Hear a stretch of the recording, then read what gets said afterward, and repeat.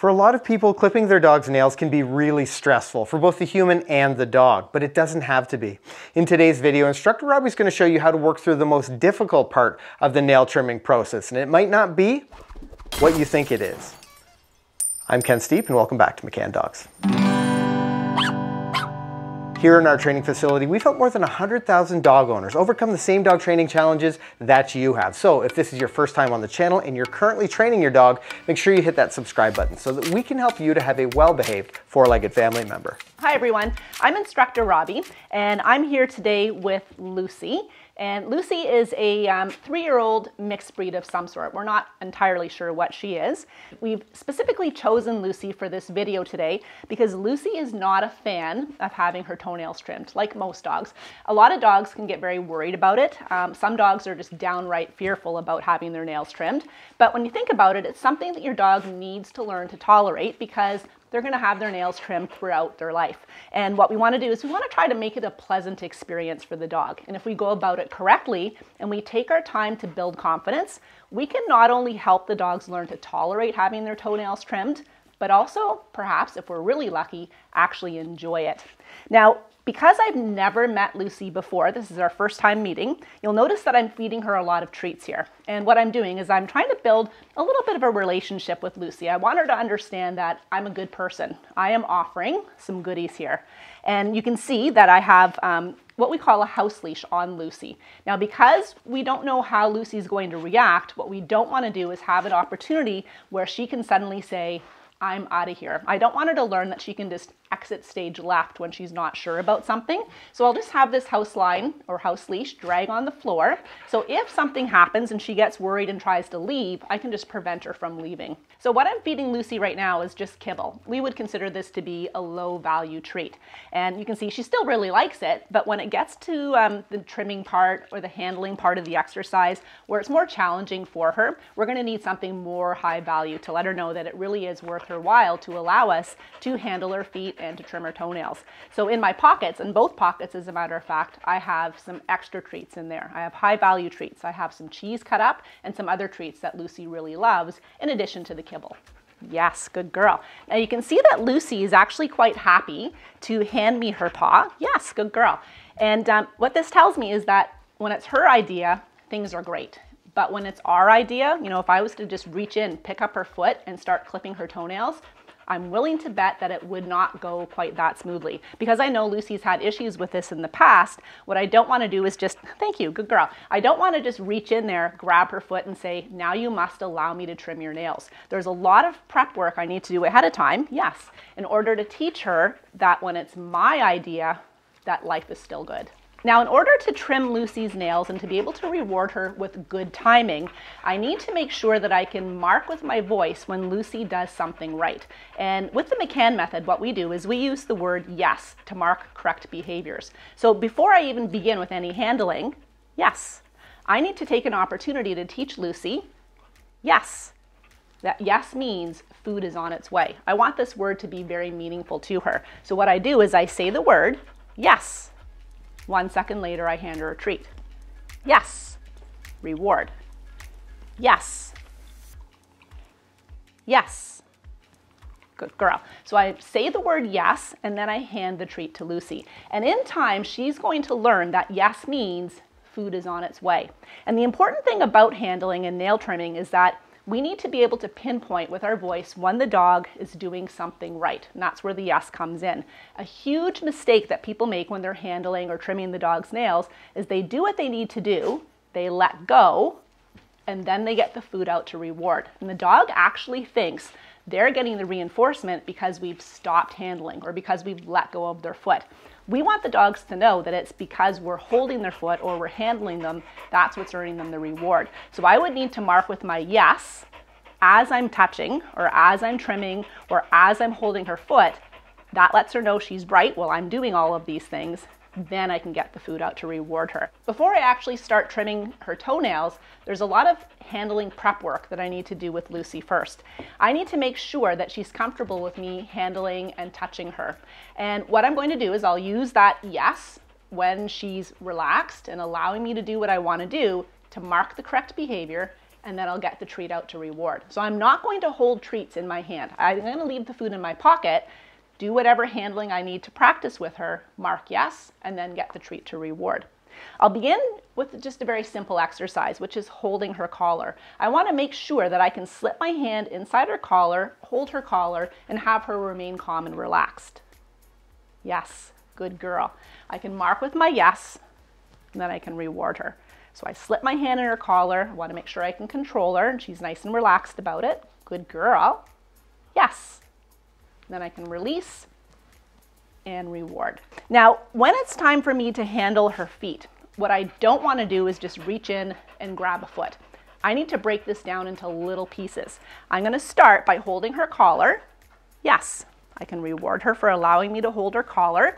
Then, without food in my hand to distract her or to bribe her, I'm going to start by just touching her leg. Yes, and I'll reward that.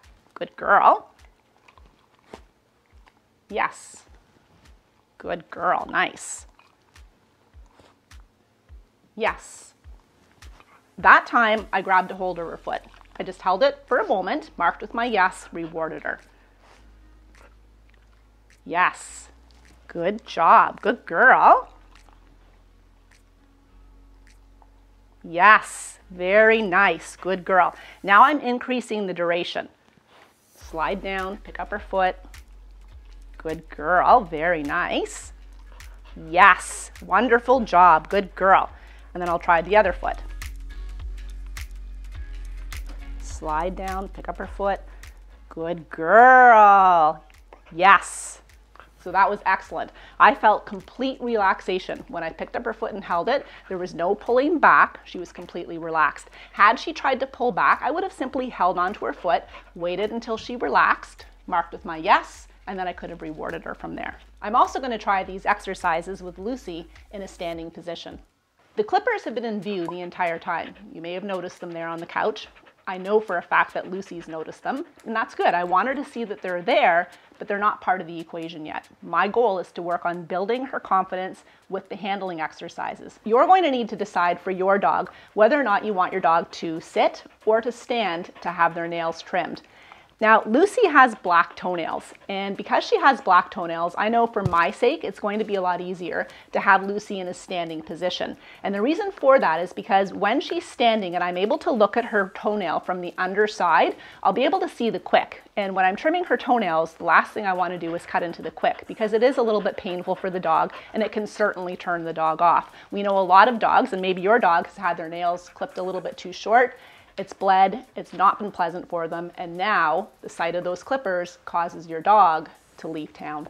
Lucy's doing a fantastic job accepting her food rewards on this exercise, but your dog might not. If you find that your dog is normally food motivated and then suddenly decides somewhere along the way that they're no longer interested in the food that you have to offer, then that's good information for you. And what that tells you is that your dog is no longer comfortable with the situation.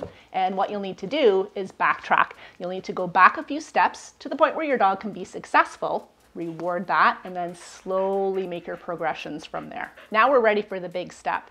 And the big step is involving those clippers over there. Before I actually reach for the clippers, I want to take a moment just to reward Lucy for hanging in calmly here with me. What a good girl. Yes. Good girl. Yes. Good girl. So I want to show her the clippers and let her know, yes, that these things bring about good stuff. Yes. Good girl, very nice. As you can see, Lucy is quite interested in these clippers. She's suddenly realized that they bring about good things. But a lot of dogs, and maybe your dog included, gets really worried about the sound that the clippers make when they're actually clipping the nail. So before I actually try to clip her nails, I want to make sure she's comfortable with this sound.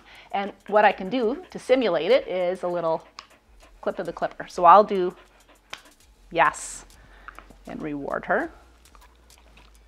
Yes. Yes. Yes.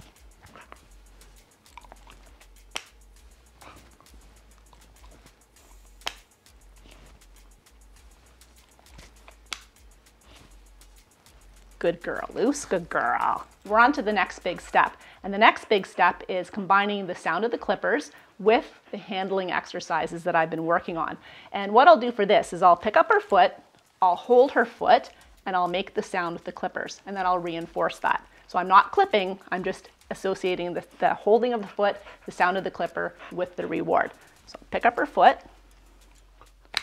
Yes. Good girl. Yes.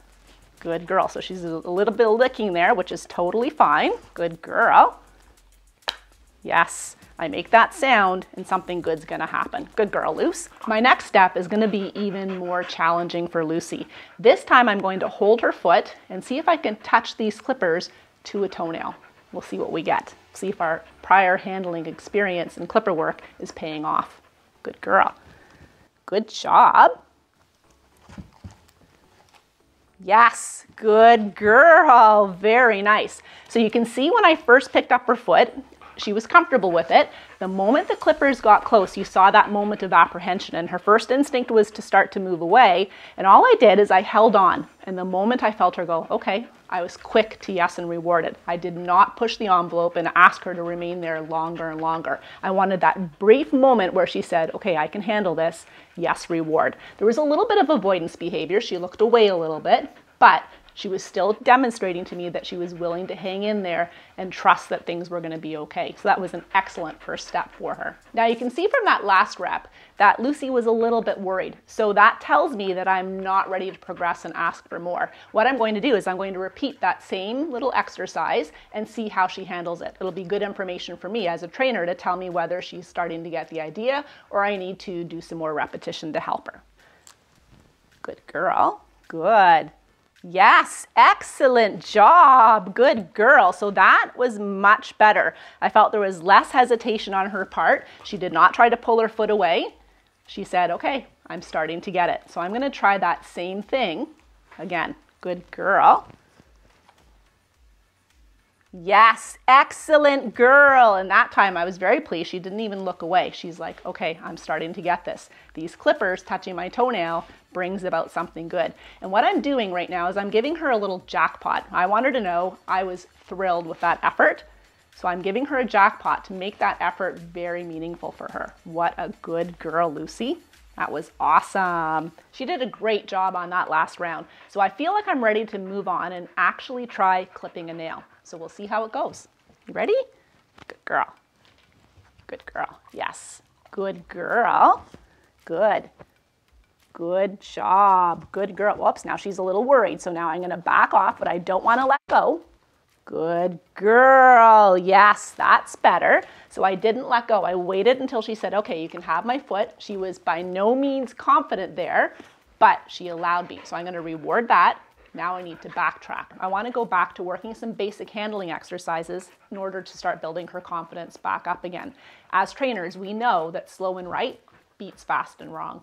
I've gone back, I've worked some basic handling exercises with her, and she's showing me that she's more comfortable with it. So I'm going to go for it, and I'm going to try the second clip. Good girl. Good girl. Nice. Yes, good girl. Very well done. Good job. So she wasn't completely comfortable, but she allowed me to do it. Good girl. And with more repetition over time, guaranteed she'll become more and more relaxed about it. I'll bet you were expecting me to trim all of her nails. And that's a big mistake that a lot of people make.